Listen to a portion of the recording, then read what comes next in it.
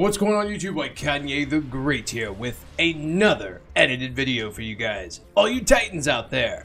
Before I forget, make sure you guys hit the like button, sub button, join button, and notifications on always so you never miss a single live stream or video like this. We do live stream every single day. Alright guys, so this one is a Knight build. Big shout out to my buddy Onion Knight. Made a very similar build to this. I'm loading into a strike right now, so I'm not right back up.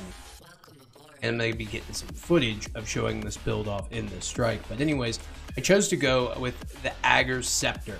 Okay, we're rocking a little bit of stasis with our Void, and then we got the new Funnel Web, a 900 per round a minute SMG with subsistence and rangefinder. So as you guys can see down here, we're rocking Radiant Light. Down here, we're rocking Volatile Flow. Right, this one's important because it's going to give you volatile rounds anytime you pick up a well. Right, now over here we have Well of Tenacity mixed with Thermoshock plating. Right, and we've of course spec'd into high strength and high discipline. Right over here we have Grenade Kickstart, but we can obviously take that out for champion mods. On our helmet we have Elemental Ordnance, so we're going to drop a well every time we throw a grenade and get a kill. Here we have the melee well maker, so every time we throw our melee we're going to get a well maker. We're also rocking Heart of Immos Light, which gives us our ability energy back much faster. I'll read this to you. Using an ability, grenade, melee, or barricade empowers the other two abilities. Empowered means abilities have faster regen.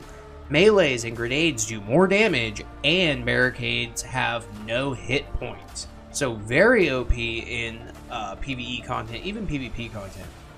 Now with the wells, it's even better, guys, because again, this volatile flow, when you do get the wells picked up, you saw what this funnel web can do with subsistence, rangefinder, 900 rounds per minute. It eats away at anything in its way, explodes, and then we combine that with these aspects right here. I'm using Controlled Demolition, hitting a target with Void ability or Volatile Explosion makes them volatile. Further damage to volatile targets causes them to explode, grants you and nearby allies health when volatile targets explode near you. So we're making everything explode and getting your team healed. Over here we have Bastion, cast your super to grant overshield to nearby allies. Casting your Barricade grants overshield to yourself and nearby allies and empowers it, enabling it to slowly regenerate the overshield of allies bunkering behind it and extend their overshield duration. Very OP. And over here, the reason I'm rocking Ward of Dawn is because it has a much faster cooldown on the super, which again, the catalyst of my Ager's Scepter. Whenever I do get that super, we can, hard push down on the reload and really just melt everything in our way. But you don't have to use Ager's Scepter. There's a lot of other options. Dead Man's Tail, the new Agastriga. You can even put a Glaive. Glaive does work when you use the R2 button, the heavy, on the Glaive for the volatile rounds. Yes, they do work. But yeah, guys, this is a really awesome build. Again, big shout out to Onion Knight, as really gave me the inspiration for this build. Showed me and the guys really awesome build with Titans. So if you guys haven't checked his channel out, make sure you do that.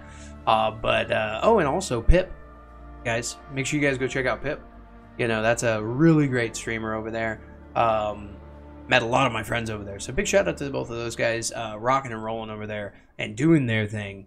I support them fully. So you guys go check them out and support them as well. But in the meantime, hit the like button, sub button, join button, and notifications on always. And I'll see you guys in the next one. Chalewi!